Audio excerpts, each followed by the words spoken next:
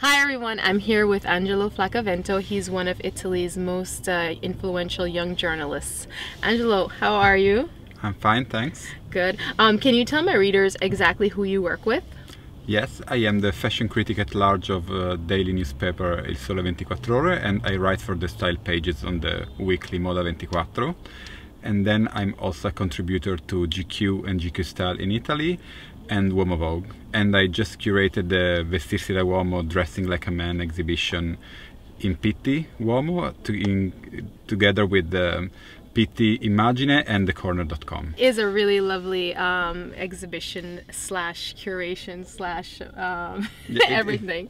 The aim was both to represent each brand at its best and to choose pieces that would create an ideal wardrobe for men.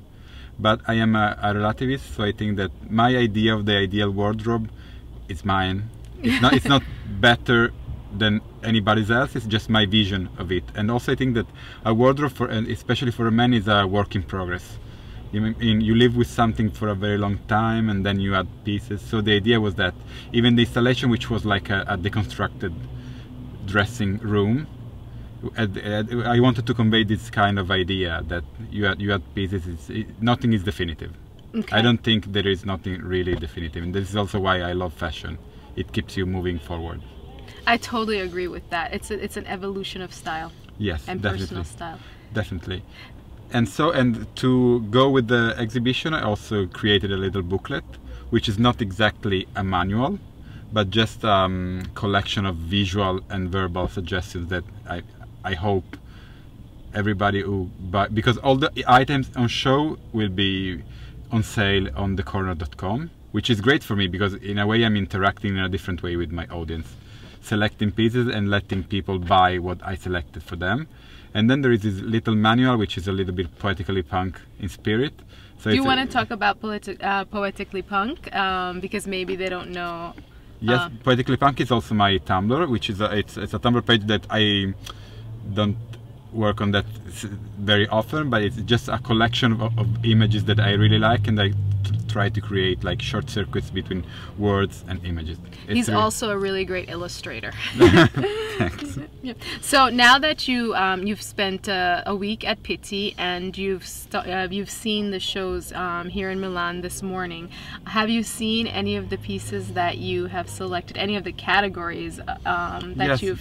You've selected for the show? Yes, like I have to say that the first piece that I selected was a coat from Lardini, because it's a very good sartorial brand, and I think that they do the best coat because they are unlined with unstructured shoulder, but they give you a certain presence. And I'm seeing this season that the coat will be the item for men, and that like we've seen just a few shows, but I'm seeing that volume and coats are like one of the things. Very cool. Anything else? And also the white shirt is omnipresent. I mean, men's collections are always interesting because what you can do is always tweaking a little bit some essential items. But what I'm seeing, was also what I was trying to suggest with the exhibition, is that there is a slight tinge of subversion going on. Okay. So I think this season is starting to look very interesting. I'm seeing, there were angry young men at costume. Yeah. Yeah, altar boys, but they were not super proper here at Dolce Gabbana. So it's like everything looks proper on the outside, but there is something improper going on underneath, which is also what I tried to suggest with the booklet. Because if you read it, there is something very improper. Where can we get the booklet? Because I don't have one. Oh, the brief was to give to everybody there. I will send you one. Please, please, I would love that. I would love that. And then I wanted to ask you, what did you think of Jill Sander this morning? I liked the show. I think it was a progression from last season. Still, it's always a little bit cold. Okay. It's very Teutonic for me. It's very, automata marching on the runway. But there was something that was suggesting a little bit of that.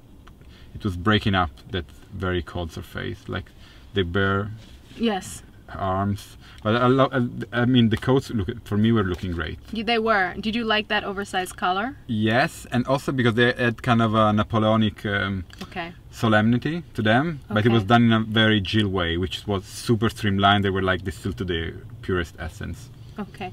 Well, thank you very much. Thanks, guys. See you soon.